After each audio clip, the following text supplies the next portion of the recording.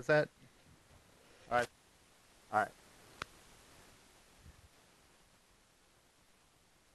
I forgot to turn my microphone on. Yeah. All right. So we go to Google and we type something in. In this case, I typed in CSS3. And I hit the button, and up comes a list of pages about CSS3. So let's imagine what's happening. All right. And let's see if this makes sense. All right. There's a room full of engineers at Google. They're just waiting for you to type something in. And the second that you type it in, they go in and they open up Notepad and they start typing and they create a web page with search results based on what you've typed in. Right? This is an HTML page. Right? We can go and look and view source. Now, it's very compressed. Let's back up for a second. Why do you think it's very compressed like this? You can't read this. How come they didn't follow the... Well, we'll come back to that part. We'll come back to that part. First things first. All right. So, but trust me, it is an HTML page. Look, there's a link. There's a LI, a list item, and so on. So it's an HTML page. And I go and search for something else. HTML5. Same thing. There's a web page that's created. So there are a room full of engineers waiting for you to type something in and then creating a web page for you. Now, eBay must also have their own room full of engineers, because as I go in and look at an item, let's go and let's look at laptops. If I were to log on, let's say, and place a bid on a laptop, say this one. If I were to go in and place a bid on this laptop, right now it shows the starting bid is $295. If I went in and put in a bid of $296, all right, it would instantly show $296. So again, there must be a team of engineers at eBay waiting for me to bid on that, and when they do, they hurry up and they open up at Notepad the HTML page for this, and they go in and they change it, and then the next person will see the bid's $296. Obviously, that isn't the case. All right. Obviously, there's not room full of these HTML developers that are sitting around making these changes to these pages, because it would be it's ludicrous to think of that. You know. If you think of Amazon, how many projects does Amazon have, or products does Amazon sell? Is there going to be a web page for every one of them, a separate web page for every one of them? Think of all the possible things you could search for Google. Is there a web page pre-made for every one of them? And the answer to all these is, of course not. So something else must be going on, all right, for this stuff to work, for this kind of stuff to work, all right? What do you suppose is going on? Yes?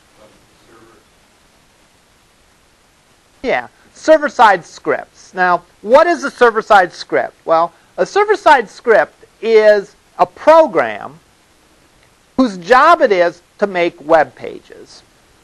Okay? And these server-side scripts can take a variety of different things. Can take the input that the user types in the form. If you remember when we went back to Google,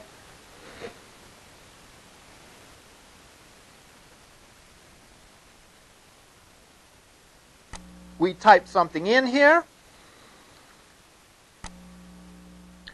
We enter in what we were looking for on that form, all right, in that text box, and the page reflects that.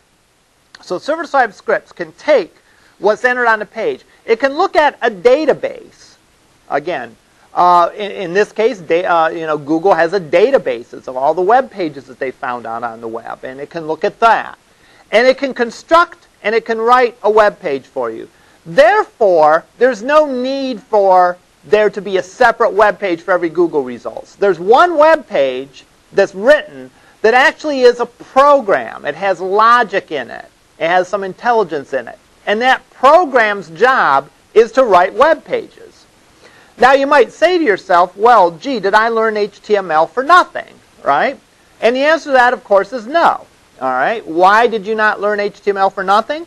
Well, because you have to write the programs that are the server-side scripts that are going to write the web pages. So if you're going to write a program to create HTML, you better know how to create HTML yourself. I mean, that's like a rule of any sort of programming, right? You can't write a computer program to do something that you yourself don't know how to do, right? So, therefore, you're going to be authoring the scripts to create these pages as opposed to the pages themselves, so therefore you need to know the HTML. Okay, so what's the difference between this kind of page, a page that's created by server-side scripting, and a HTML page that we've talked about so far? Well, probably the more precise terms for these are static versus dynamic pages.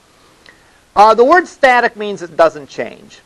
So, for example, if you were to look at assignment 1 that you turned in, the first week of class, if you were to open that up again, it's going to look exactly like the day when you turned it in, right? It's a static document. That is, the document's defined, and that's how it looks, unless someone goes in and manually changes it.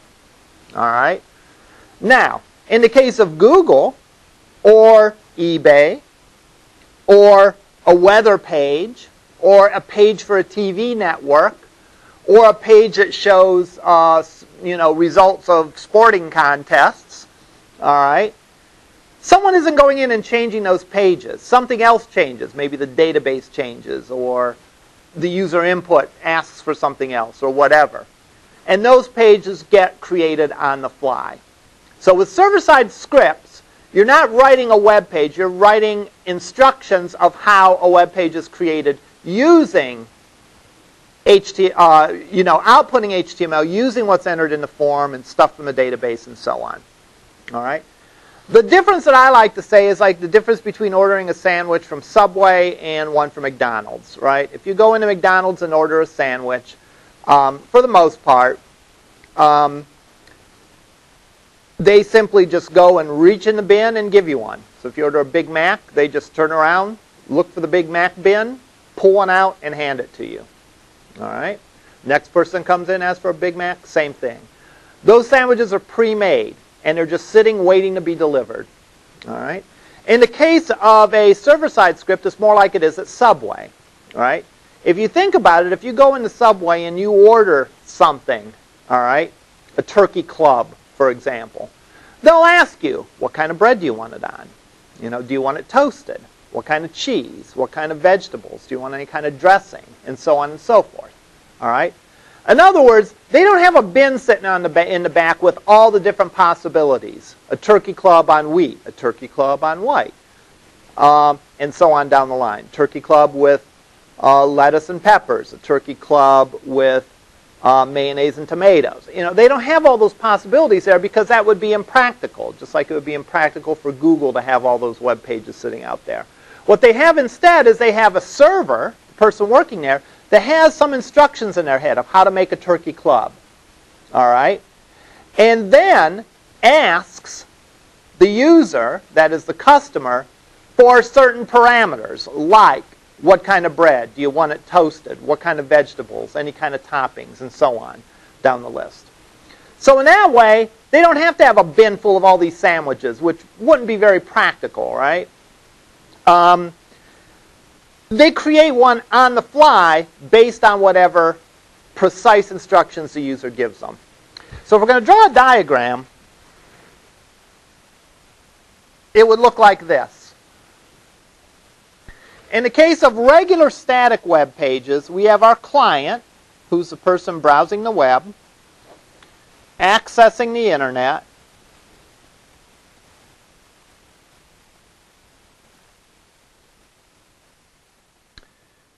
and the web server simply grabs the completed HTML files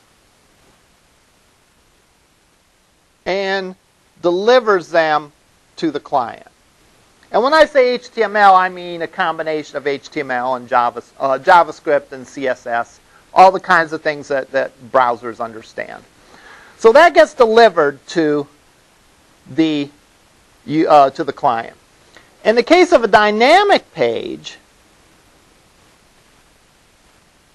the client might enter some form data.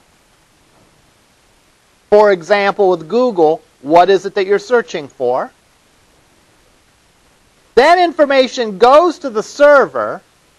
The server takes that, plus maybe a database, plus maybe other stuff, and has, instead of a completed web page, has a script. Or a recipe, if you will, for how to take that user input, the stuff in the database, and transform it into an HTML document. Now notice in both cases that the client gets delivered an HTML document. Right? You go to Subway or McDonald's, you come out with a sandwich. Right? You don't come out of Subway with a recipe. Right? You can't eat a recipe. You can only eat a sandwich. And it's the same way with static and dynamic web pages. In both cases, the web server delivers some HTML to the client. It's just a question of how that HTML was created. Was it created in advance and just out there sitting waiting? Or was it created on the fly by the web server, taking these scripts along with databases, form data, and possibly some other things, and putting it all together to create an HTML page. Now these scripts are written in languages such as PSP, ASP.NET, and so on. And their job is to output HTML.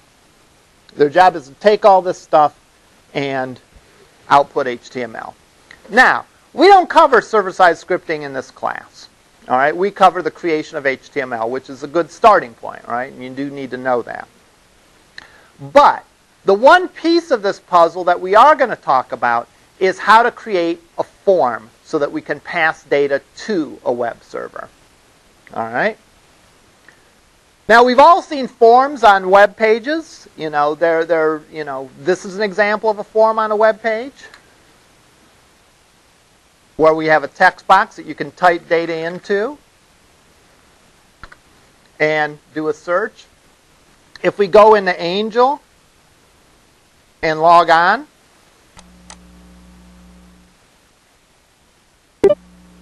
this is a form. It's asking for a username and password. If we were to go, for example, to Amazon and sign up for a new account,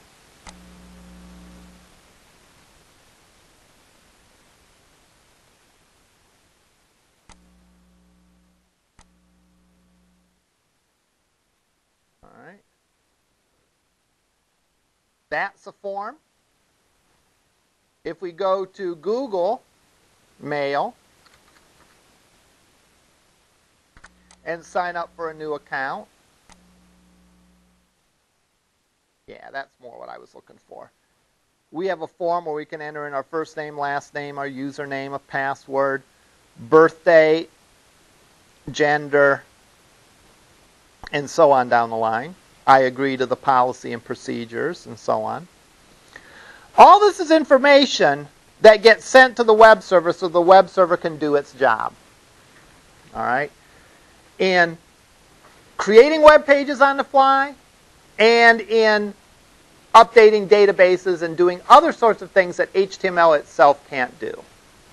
So we're not going to worry about in this class how that data gets processed. We're simply going to work on the data gathering part and how to create a form. All right?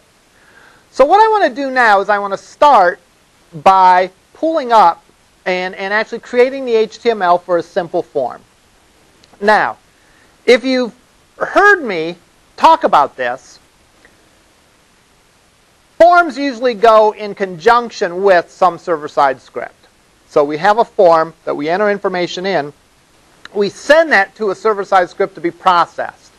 And Whatever the script does with the data, well, it depends on the particular application. In the case of Google, it'll do a search. In the case of signing up for Gmail, it will actually create an account for us in their database. In the case of Angel, it will log you on. All right? But to really understand forms, we need to see how you create the form, and then we need to know how it connects to a server-side script. Now, the dilemma is we're not going to write any server-side scripts in this class. So what are we going to do? What we're going to do is we're going to write our forms to hook to someone else's server-side script. All right? And this isn't like something shady or anything. It's like they allow you to do that, you know. What we're going to do is we're going to write a form that we create that's going to call the search script on Bing, which is Microsoft's search engine. So let's go and do a quick search here on Bing.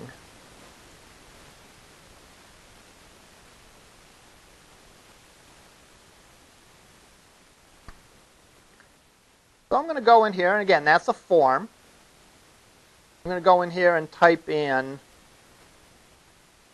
CISS216. And I see these results. So what I'm going to do now is I'm going to go and I'm going to create a form to do that. Oops. I typed in CISS3, and I get these search results. So I'm going to create a form to do that. All right, so I'm going to go and open Notepad.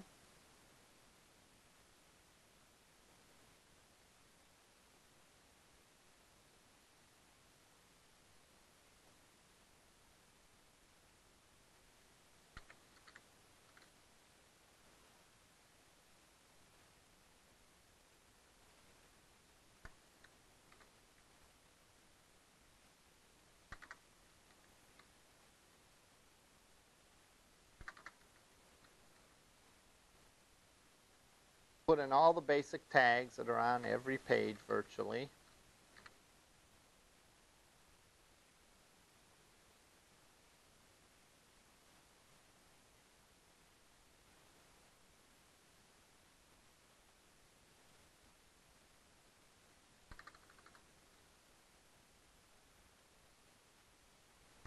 Now,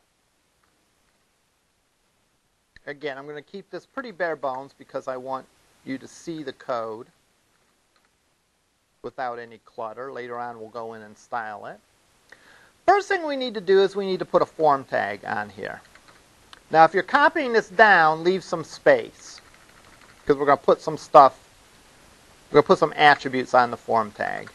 But for now, I'm just going to put a form tag. And then, of course, I put the corresponding end form tag because it's good practice for every tag to have an end tag. Now, think of this form tag as being like an envelope that we're going to put all the data that we're going to send to the server. Now, we may only be sending one thing to the server. All right. For example, when we do a Bing search, we might only send the thing that we're searching for to the server. Or we may send other things to the server. For example, when I went in to sign up for a Gmail account, there are a lot of different things. My first name, my last name, my gender, my birth date, and so on. So I might send one thing, or I might send a bunch of things. But think of it as sort of a package that you're sending to the server. So everything that's related to that package that you want to send to the server at the same time goes in the form tag. So that form tag is going to wrap around a set of other tags. And those other tags are going to be the stuff that we're going to send to the server. All right. So,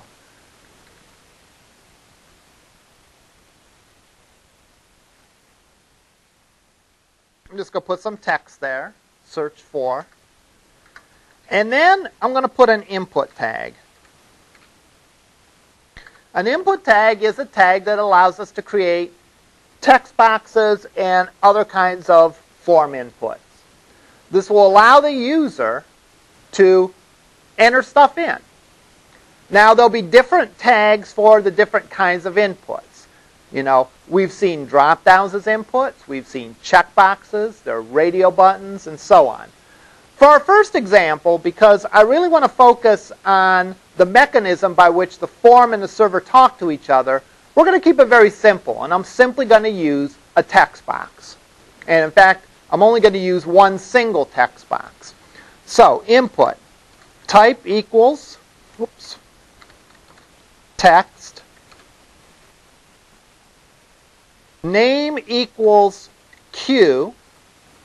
We'll talk about why I came up with that name in a few minutes here. It's not, I didn't just make that up. All right?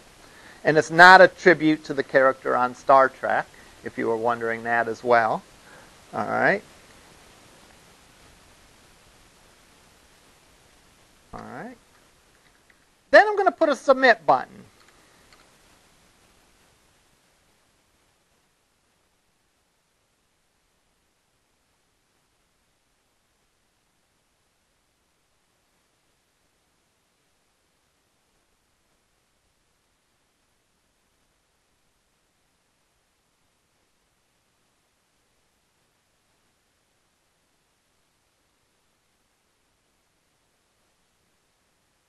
This is a tribute to a character on Star Trek. All right. So what I have, and we'll go and we'll look at this. I'll save this as an HTML document on the desktop. And then we'll run it and we'll look at it.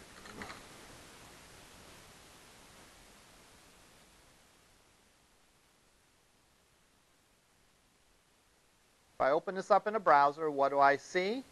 I see the word search for. I see a text box. And then I see a button. Now if I click this button, nothing happens. Why? Because I haven't wired this form to the web server. I haven't connected the form to the web server. So Bing server is out there, all right, but this ain't wired to it. What we're going to do next is we're going to wire this to the Bing server. So if we can look at these two things side by side, sort of. There's the text that says search for, right? There it is. Here is the text box. And finally, here is the submit button. And whatever its value is, gets put on the button. Now we're going to wire this to Bing's web server. All right? So that there's someone that's going to be processing this form data. It's going to do something with it. All right?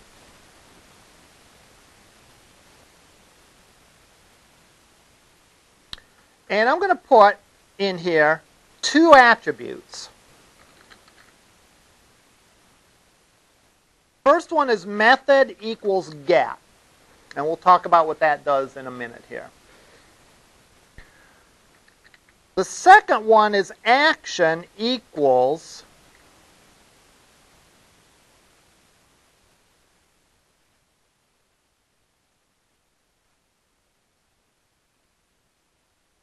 http://www.bing.com/search. Now, how did I know to put this in there? Well, I did a little bit of reverse engineering, and we'll look at that in a second, how I figured that out.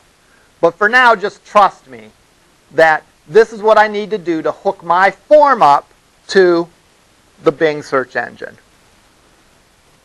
The two things I need to do are, number one, I need to set the method and action attribute to point to this script. And this is a script on the Bing server. The second thing I need to do is I need to make sure that text box is named Q. And we'll come back and we'll look at that in a second and how I knew that. All right. So now I'm going to go and save it. And I'm going to go and open it up.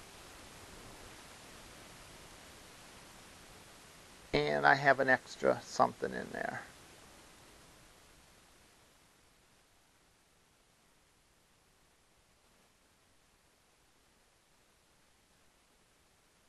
What do you mean I didn't close it?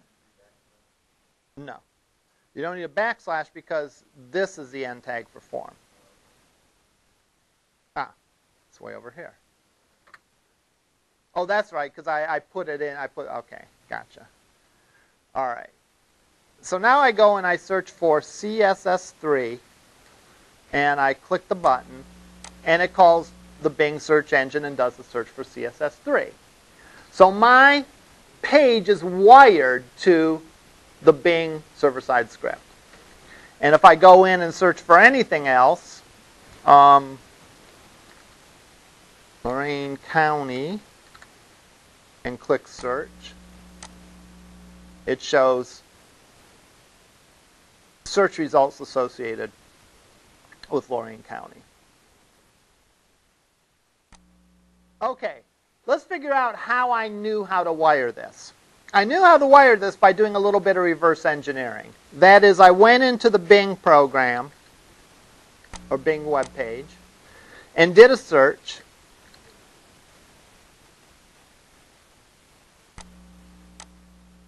And I looked very closely at this, the URL that got called, because this is the name of the script that did the processing.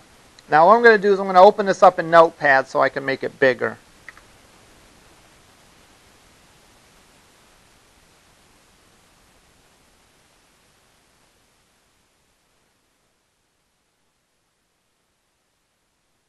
All right. http bing.com/search. Look familiar? That is what I used for the action. That's the name of the script that is to be called.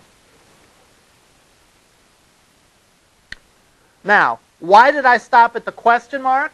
Well, at the question mark begins what is called the query string. All right? Now, there's a couple of different ways that you can send data to a server-side script, but one of the ways is via the query string. And therefore, everything after the question mark is really the data that we want to send to the web server. All right? And notice something. Notice what's after the question mark. There's actually pairs of fields. I'm going to go and separate these out a little bit.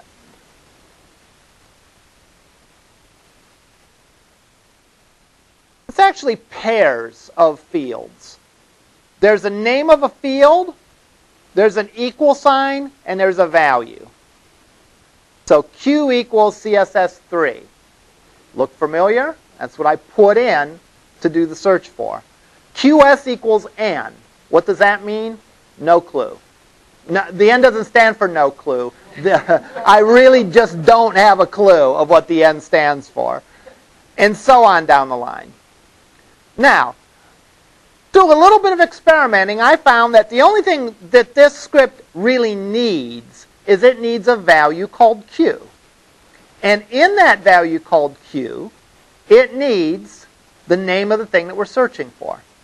So therefore, that is why, when I created this, that text box I called Q.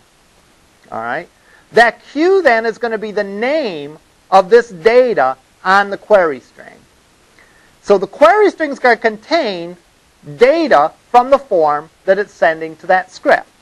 So if I go up here and I type in that I want to search for Thanksgiving,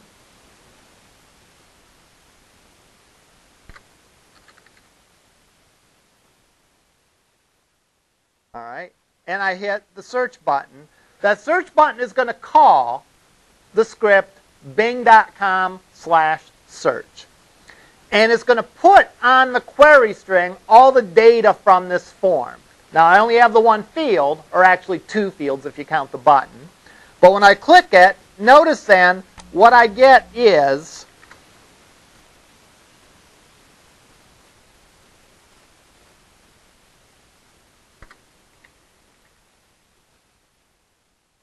bing.com search, and then after the search is the data that's on the form. And the important one really is the one of the Q. Q equals Thanksgiving, because that's the term, that's where it's going to look for the term that you want to search for.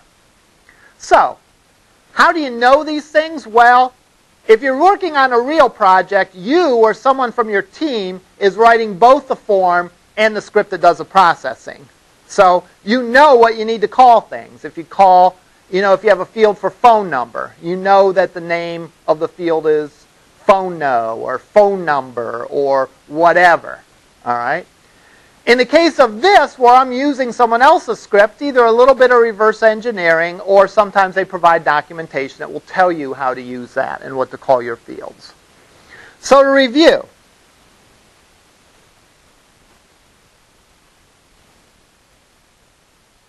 I have a form. This is everything that I'm going to send to the server. This is the name of the server-side script that I'm going to be calling. All right? Up to the query string. So I don't include the question mark or anything after it. I then name the different things on the form with the proper name, and these input fields will be put on the query string and passed to the server-side script. Now, we have to make sure that all these things work together and are in sync. In other words, I have to make sure that I have the right name for the script, and I have to call my text box what that script is expecting. Because if I call this something else,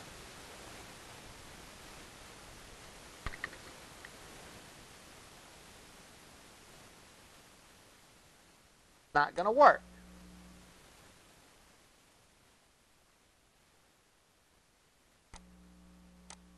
All right? Doesn't work. Why? Well, because the script doesn't find the data that it's looking for under the name of Q, because I've given it the name of Q, something goofy. All right? So that's how the script and my form work together. All right? This points to the script that I want to call. And again, either you'll write it so you'll know what it's called, or someone will give that to you. And likewise, you have to give these things the appropriate name. Now, what does this get mean? This get means that we are going to pass the data to the script via the query string. There's actually a couple ways that you can pass data from your form to the server-side script. And the query string is just one of the ways. It's the way that makes most sense when I'm trying to teach this, because we can actually see then up on the URL the values from the query string. If we did it the other way, we wouldn't be able to see them, and it would be harder to understand. All right? For this class, we can pretty much just do everything with a get. All right? And that'll be fine. Questions on any of this? Let's try to make this more advanced. Let's go. Does Bing have an advanced search? I sure hope so.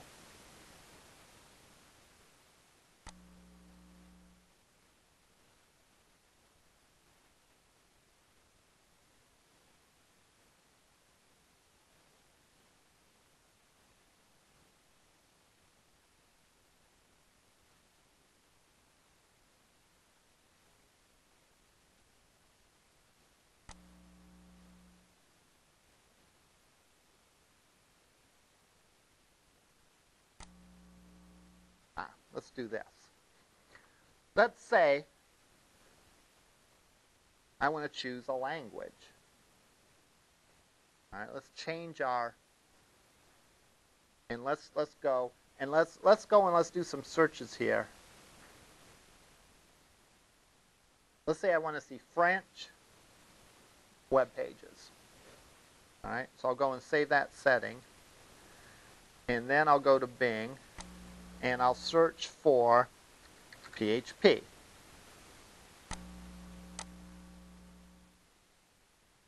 All right, and absolutely nothing happened. Must have done something wrong.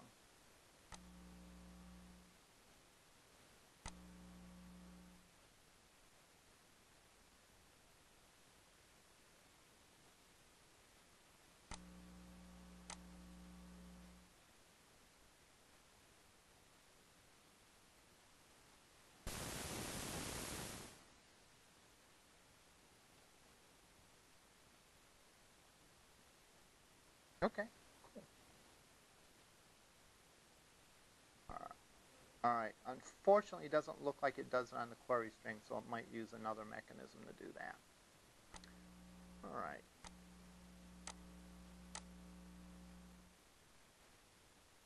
Let's try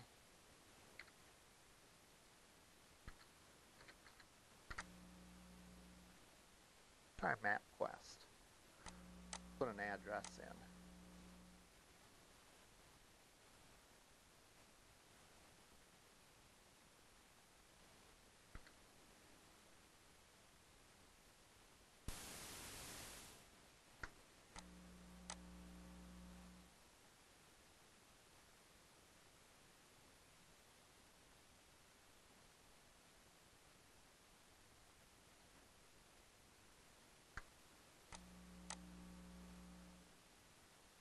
Ah.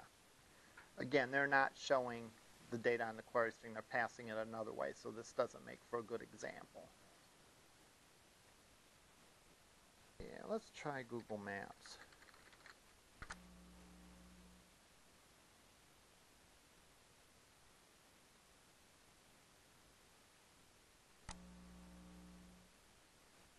And that also doesn't, unfortunately, show up on the query string, so it would be harder to demonstrate. Try YouTube search.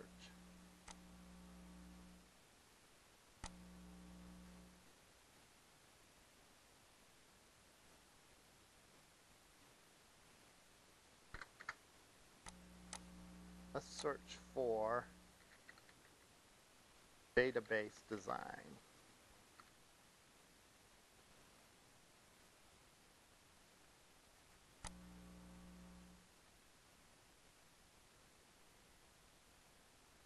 Oh, looky here, one of my videos.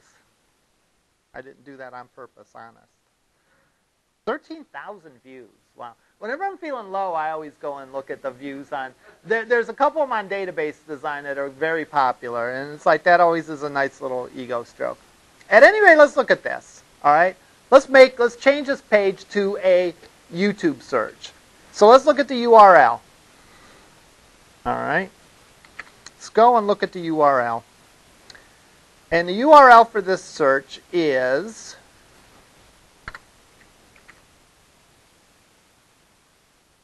youtube.com search query equals. All right. So I'll go and I'll change this.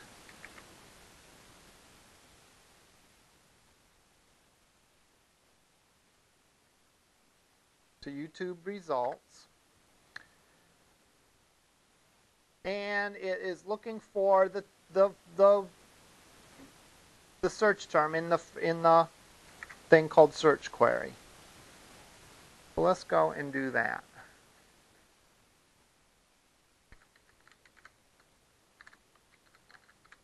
So that's the name that it's looking for. So I'll go and save this.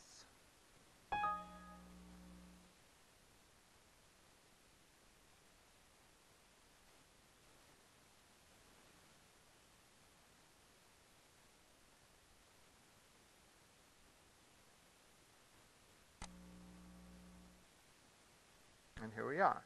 We get the same results back. Now let's play around with some of these other searches. Let's go and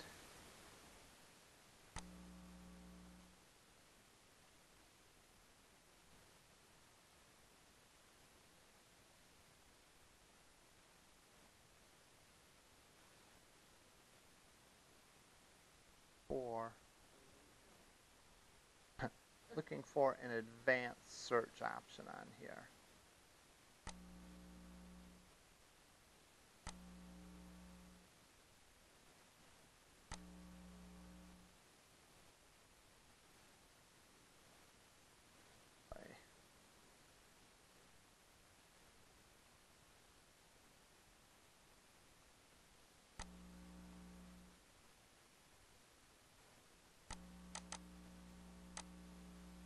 Go to the home page.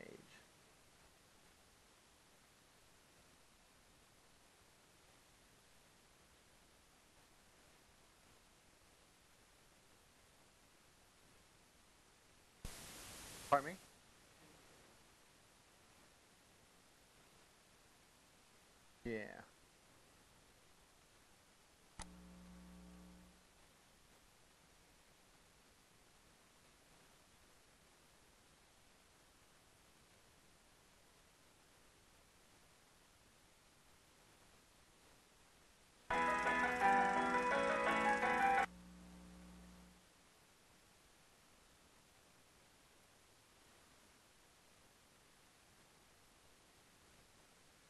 let's see.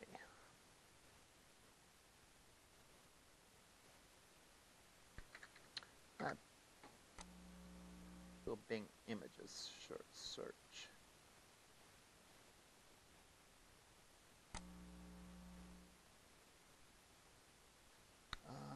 Let's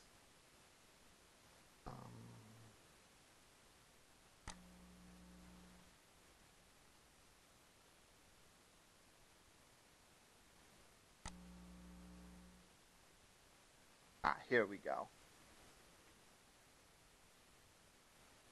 No.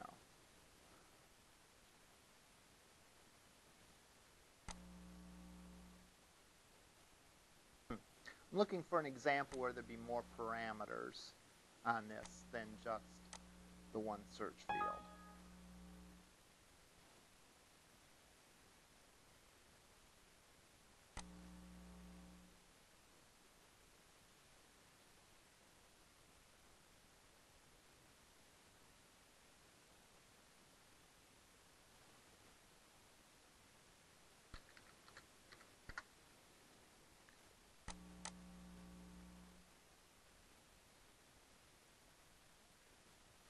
And they're encoding the data, but shoot.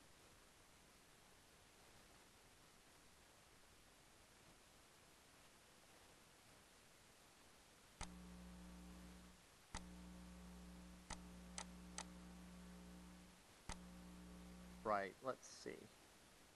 Trying to think of any of the other popular search or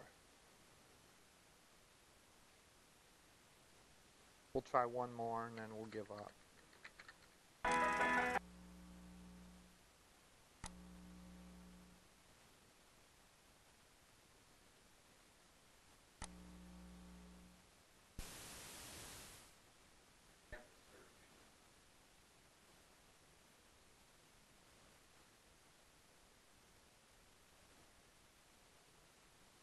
Okay. Advanced search. That's what I want. Here we go. All of these words. HTML. And let's say I only want to see that from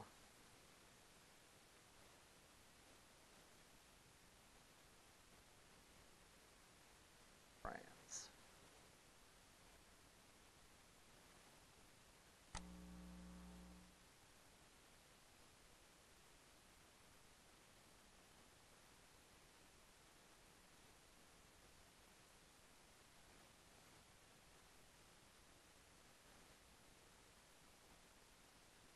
All right. Let's go and do a little bit of dissecting on this URL.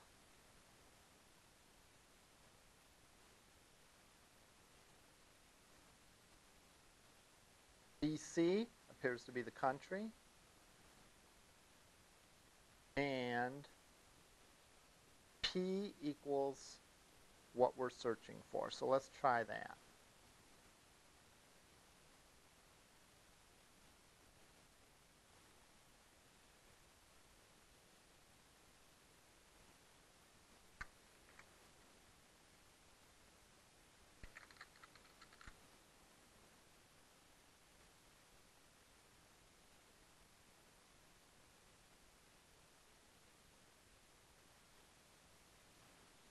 Yeah.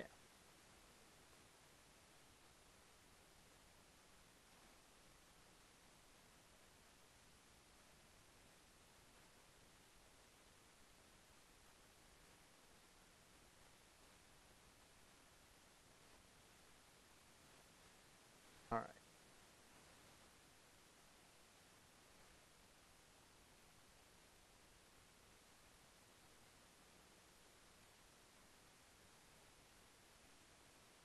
So now if I go and save this,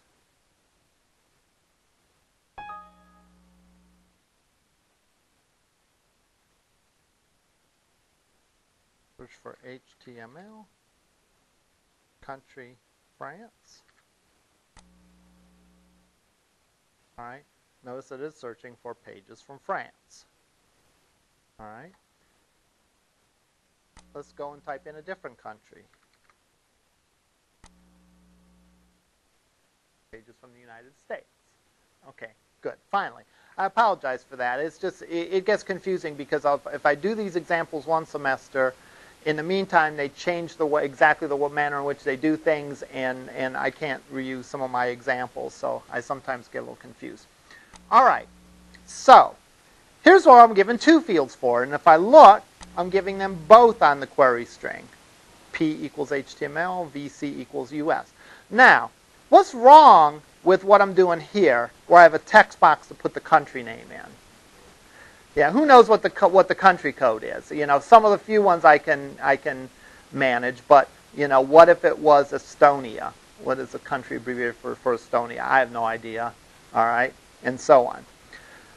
So, what would be better than having a plain text box for this? Yes. Having a drop down or radio buttons or check boxes and so on. So, in this case, what I want to search for, I could search for anything, right? So that makes sense for that to be a free-form text field where I can type anything I want to in. But country, there's only a certain number of selections, you know. There's a lot of them, but there's only a certain number of selections that are valid. All right, I can't just make up codes, and it won't work very well if I do. So what we want to do is we want to then use some of the other form elements, like drop-downs or radio buttons or checkboxes. That's where we will pick up on Wednesday, taking and adding additional fields and additional kinds of fields to the search to make for you know, a better, more advanced sort of search. All right, we'll see you in lab.